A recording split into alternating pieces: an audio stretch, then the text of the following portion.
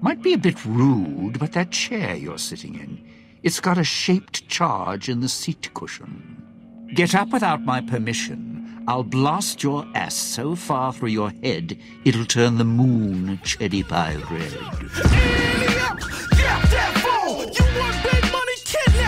Fallout New Vegas is my favorite game ever, but there's no way I can make a review of that, right? I mean, everyone has talked about it.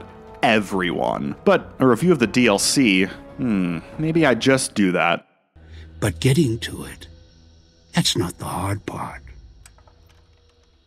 It's letting go.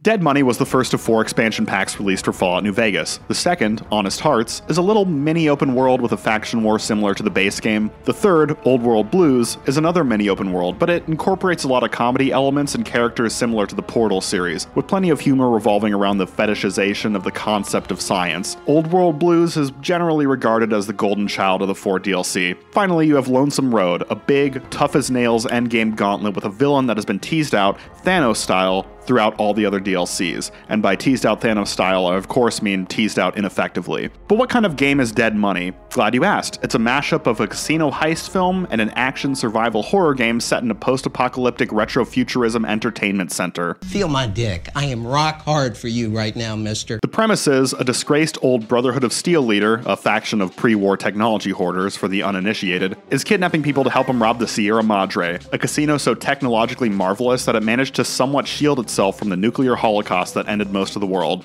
To ensure their compliance, the old man, named Elijah, fits every captive with a bomb collar, that classic sci-fi trope.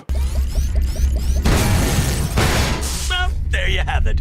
Nothing to lose your head over. Right? To prevent greed from leading his captives to turn on each other, if any member of the heist crew is killed, every collar goes kaboom and he starts from square one with a new batch of hostages. The biggest strengths and weaknesses of the DLC are the heist crew.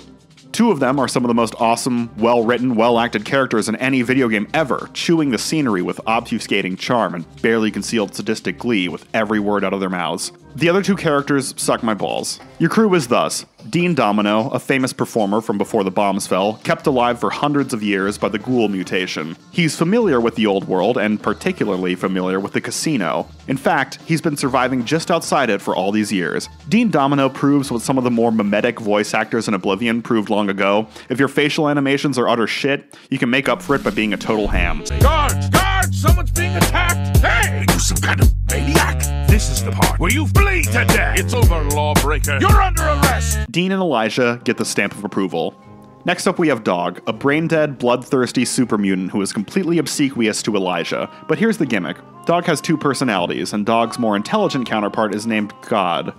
I'll give you a moment to roll your eyes out from the back of your head so you can continue watching. The idea of the player having to socially manipulate both Jekyll and Hyde and choose which one will be more helpful in each situation is a novel one. But God isn't as different from Dog as the theme suggests. He's basically just a more calculating, violent asshole. You don't get any impression God takes issue with the violence he commits as Dog. He only takes issue with not being in control. It robs the character of a certain depth, and I'd wager 99% of players just stick with the Dog form and only switch to God when absolutely necessary to progress the plot.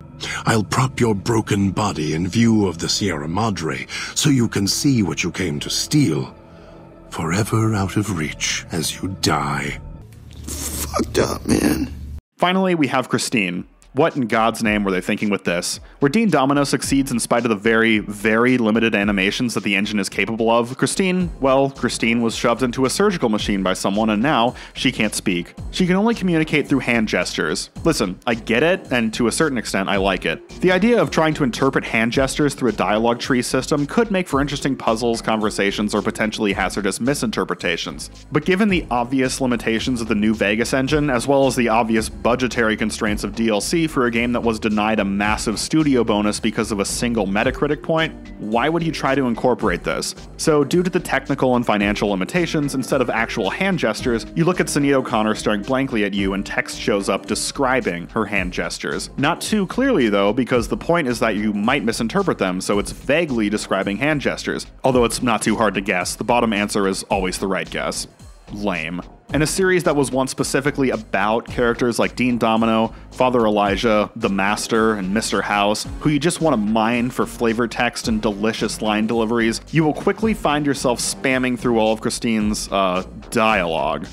What moves the plot forward? The base Fallout New Vegas is a fantastic game, but more so for its world building and role-playing opportunities, not because of its gameplay. It's a serviceable first-person shooter where your success in fights is more dependent on your skills and gear than your tactical decisions and combat prowess, which works in a role-playing context. If you're fresh out of the bullet in the head clinic, don't go picking fights with any of the Wasteland's big players, or they'll send the Brute Squad to rip your f***ing feet off and your ass. Dead Money endeavors to retrofit the Fallout New Vegas combat system to suit a survival horror game instead of a world-exploring RPG, with some successes and a handful of problems. I'll just say right off the bat that I definitely appreciate the concept. It's rare for many of these so-called role-playing games to strip your character of all their gear and give you a real challenge you must survive based on your skills and perks alone. Putting your character build to the test by subjecting them to the ringer with no equipment as a safety net seems like one of the most obvious climactic challenges for an RPG, but these games usually end in storming some massive horde of enemies with a bottomless supply of ammo and healing items. To make the New Vegas system work as a survival horror game,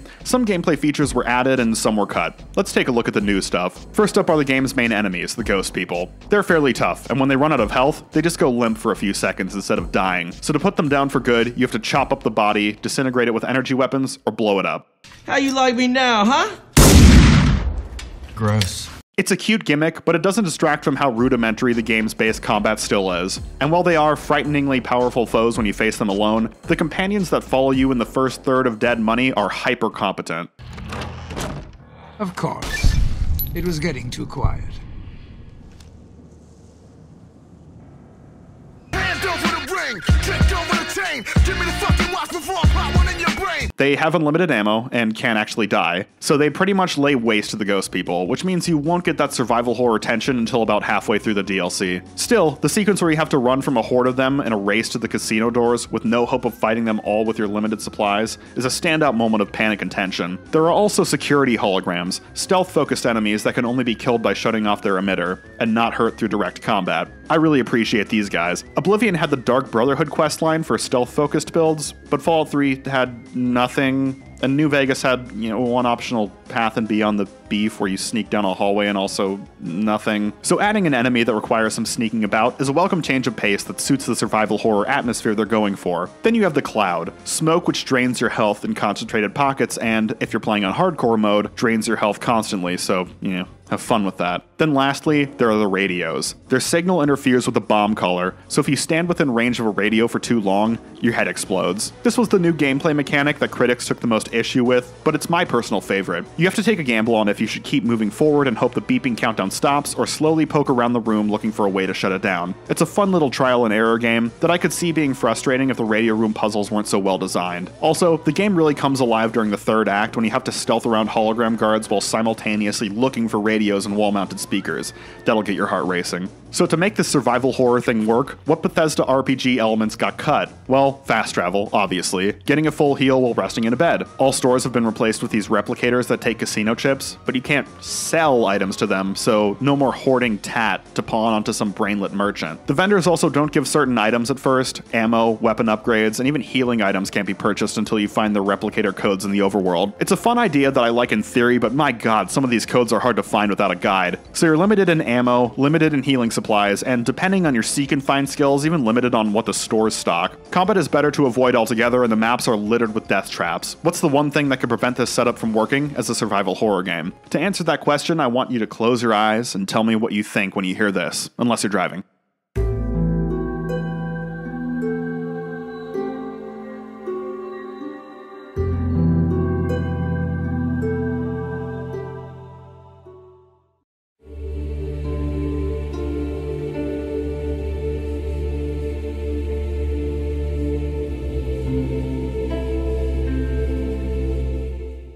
If you've played a few survival horror games in your day, these songs probably make you feel one way. Safe. Change one letter to find out why. Save. As in, you haven't been able to save for a while. You've braved some challenges, but you're in the clear for now. However, this feeling is tainted by what makes up survival horror. The thought, I made it through these encounters, but at what cost? Say you've been struggling with the house siege in Resident Evil 4. After a dozen attempts, you finally clear it and save at the end of the chapter. But you use some fire grenades that you had been saving to get you out of a pinch, and use some more healing items than you would have liked. Do you have enough to make it through whatever the game will throw at you next? This is the essence of survival horror. In New Vegas, you can quick save anywhere, and in Dead Money, this is no different. So, if you're running low on supplies and you miss a bunch of shots at a ghost man in a panic, and then step on a landmine after a battle and get knocked down to 10 HP, just load a save and it'll take you back like 30 seconds.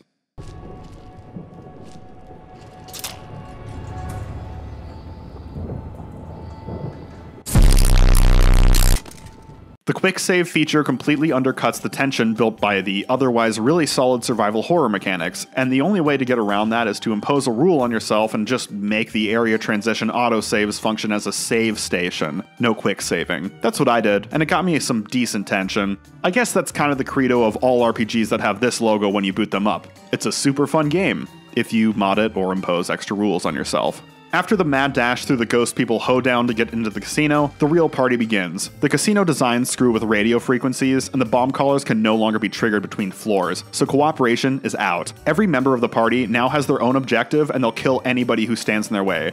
Dog wants to burn the casino down, killing himself and anybody inside. Dean is out to rob the casino for himself, and Christine has her mindset on killing Elijah. The confrontation with Dog/God is one of the few moments where you actually start to feel the humanity of the character. There's a cute little stealth section where you have to shut off all the gas valves in the casino kitchen while the creature wanders the room, rambling to itself, and, in my case, eventually glitching out in the corner, unable to detect me at all. It ultimately leads to a confrontation with the dual-minded beast. Sure, you can take the inhumane option and blow him away, or trick Dog into killing himself, but the god persona is peeking through too, and for all his bluster, he doesn't want to die. Maybe you can convince him to see the light. Or maybe, if your character is really skilled in the power of persuasion, you can settle this raging battle within and bring peace to both souls by bringing them together. Maybe there can be peace in this troubled but beautiful world.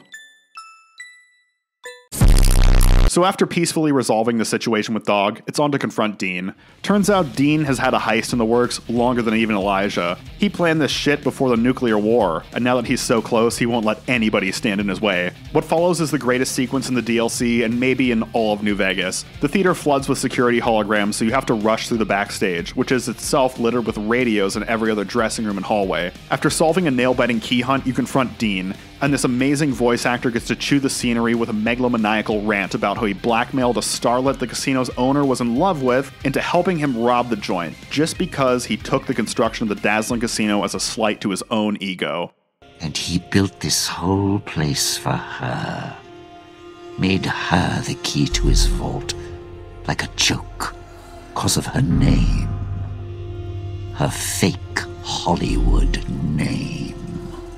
It's so awesome. There's actually a secret outcome in the game where if you're never sarcastic or rude with Dean in dialogue, he considers you a partner instead of an adversary. I know this condition rubbed a lot of people the wrong way, because some skill checks, which in the base game never have negative consequences, are considered by Dean to be rude, and they deny you a pacifist run. Me, I like it. It suits the character. Although his insane monologue on the stage stairs is the same regardless of if you're friends or enemies, which is kind of funny if you're doing a Dean partner run. How do I describe it? It's like being in a casual conversation with someone that you've known, and then they start talking about how they're currently reading Mein Kampf.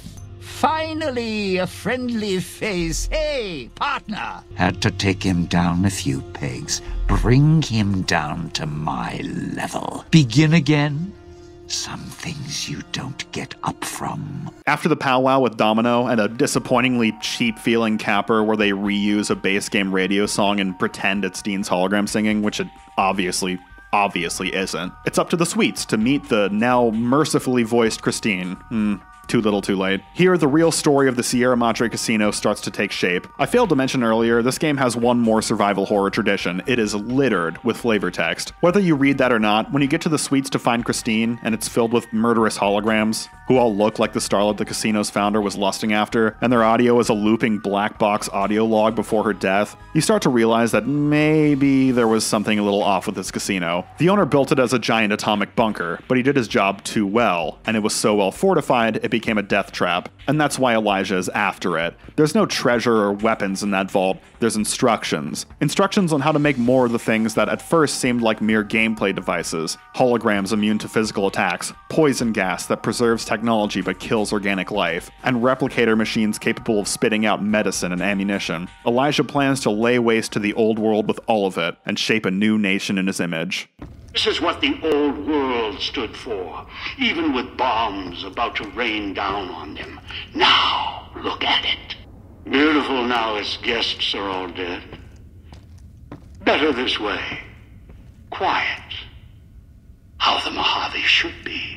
It helps tie together a lot of disparate sci-fi elements that could feel a bit, conveniency for the plotty in the early game. Through some sort of trick, the player is able to con Elijah into coming down to the vault. The game rather smartly recommends you don't try the DLC until you're at level 20, which I assumed at first was so you don't get curb stomped by the enemies. As a matter of fact, the enemies are level scaled, and I started the DLC 3 levels below the suggestion.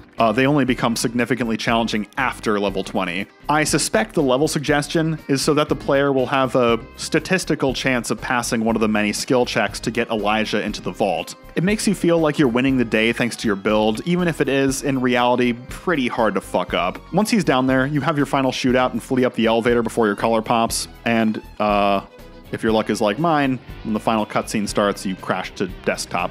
But there is another secret ending. Very tricky to pull off, but it is immensely satisfying. See, the casino's owner knew about Dean Domino's plan to rob him. He booby-trapped the safe to seal anyone who tried to access it below ground, forever. Turns out Dean Domino received an even more fitting punishment. Without even tripping the vault trap, Dean's lust for a symbolic trumping trapped himself at the Sierra Madre for 2 centuries, much longer than the casino's owner could have ever predicted. You get the opportunity to walk Elijah into this trap instead, and after all his vile deeds and villainous motives, when he nails the lid shut on his own coffin, it's a fantastic moment that makes you just want to grab your crotch and shout, "Suck it, Elijah." But grabbing your crotch, that's not the hard part. It's letting go. I'm going under, getting over you. Oh, he might have went on living, but he made one fatal slip. Now, come on. You open up. Open the vault. I can make it worth your while. Think about what you're throwing away. I have other weapons, other technology I can share with you. And the big empty, I know the way there. I know some of its secrets. If the callers were a mistake. I see that now. Why would I kill you? After all you've done, after all we've done together. Are you listening to me? Everything down here, I swear, so much you could see. You could rule the wastes with what's down here. Make your own army, reshape the world. And if others disagree, put collars on them. I can show you how. Don't you leave me here. You can't do this to me. It's getting dark in here. Machine's losing power. No, I still have Pip-Boy light. Maybe. No, it doesn't work. Where's the door? Can't find the door. Come. Been in worse situations. Find a way out. Somehow. Then find that courier. Maybe Veronica. No, she thinks I'm dead. Must be someone. Maybe that other courier, one with a flag on his back. Maybe, no. Said he'd never come to the Sierra Madre. No way out. Can't end like this. You. I know you can hear me. When you die, courier, I'll be waiting. Your grave's going to look just like this vault. When you die, I'll be waiting here.